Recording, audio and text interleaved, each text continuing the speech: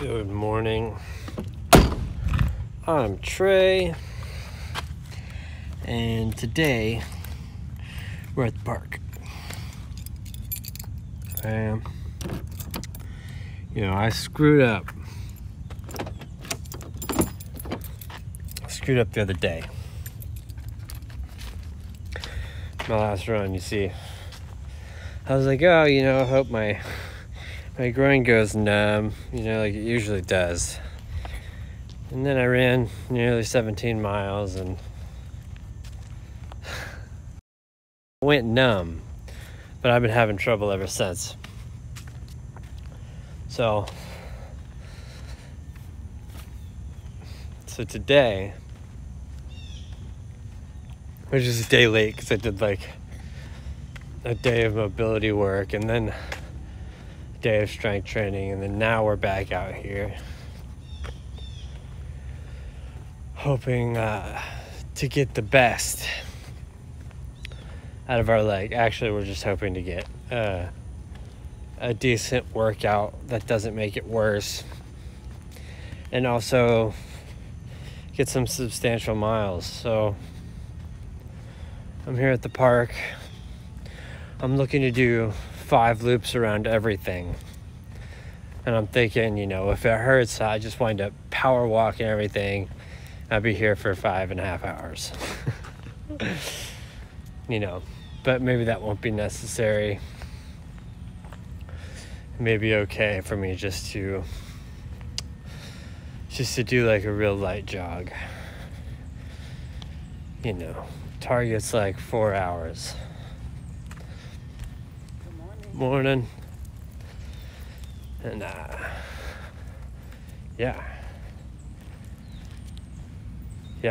so instead, I think wearing the weighted vest, the water vest, that aggravated it extra. So today I'm just wearing my little belt with little bottles, and then my car is basically parked in the intersection between the three,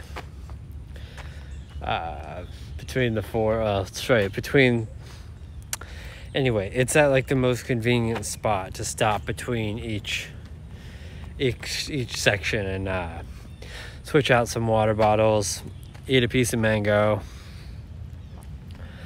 to try and keep my strength and my my energy up. So we're trying to do this one smart, but 5 loops around everything, be approximately 16-ish miles, maybe just short of that, maybe just over that. I'm not too sure. But I mean, if my groin is getting like worse, then I might have to stop and rethink what I'm doing and make some adjustments so I can heal properly. Because though we are excited about this marathon on the 2nd of September, more importantly, we're excited about the ultra marathon on November 18th. And that's really what we're training for. This marathon is just like a little local marathon to help get me to the level where I can run 45 miles. And I'm not trying to hurt myself and break down my body just to run a marathon that's like a little local marathon, which is cool, super cool, but the actual goal lays beyond that marathon, and it requires me to have full use of my legs. So anyway, without further ado, as we're gonna start right here at the yellow. I like to do the soccer field, then the other side of the park I do red, and then blue and green finish. And try 5 loops around each. So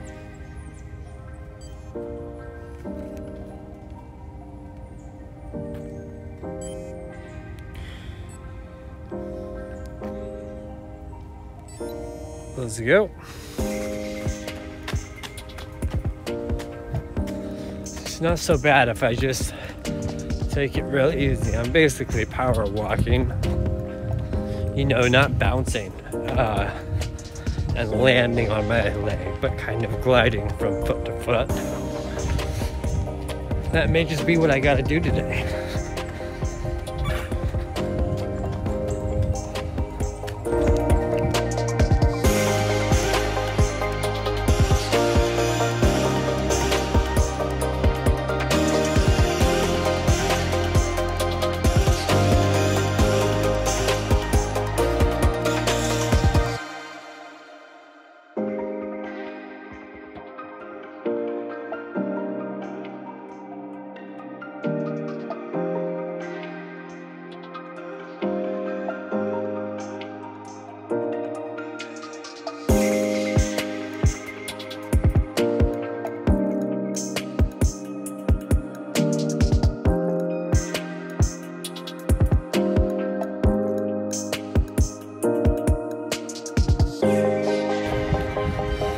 So I'm coming up right where I am now. I can see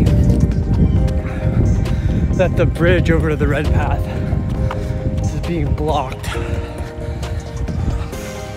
So I'm gonna have to revise my plan and do 7 loops on 3 paths.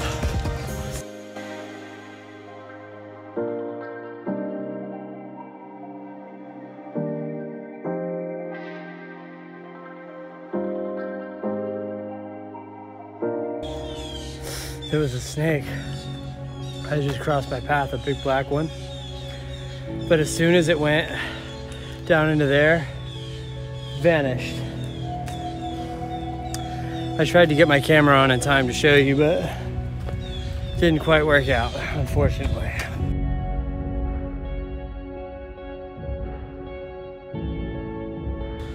That was like literally 10 steps after the snake. That was a turtle. Very cool. Very cool.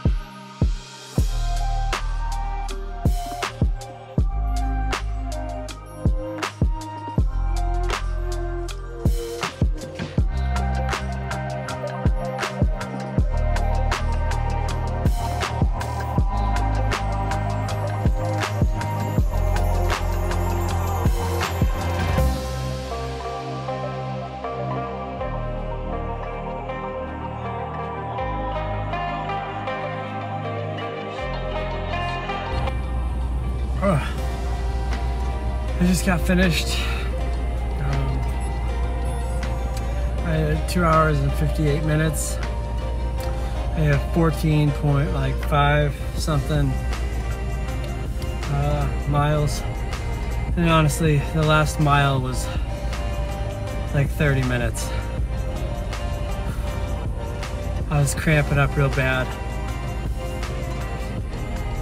And my stomach flipped over and I was really struggling there for that last mile. But that's all right, you know? I went to the wall and then I did a mile past the wall, and we'll call that a good workout. 14.52 miles at a 12 minute mile, 12 minute 18 seconds. But it would have been like a 10:30 to 11 per minute mile if it wasn't for that last mile. That last mile really threw off my numbers. But yeah, I'll see you in just a moment. All right, I would say that run went really well. 90% of it went really well. But, you know, I made a mistake. I brought mango to eat, like dried sweetened mango. And so I was switching out my bottles, you know, every 3 miles or so, 3 or 4 miles. And I was supposed to be eating a piece of mango. But I got about 13 miles and I started bonking out, and I realized that I had not eaten any mango the whole run. So, boom, and I ate some, and you know, almost immediately my stomach flipped over and went nasty on me, went sideways. So that was no good, and then my water wasn't really digesting anymore. It was just sitting in my stomach. And then I started cramping and stuff, both glutes. You know, what can you do? But I would say up to that, you know, and then even after all that, I still managed to do okay. You know, I was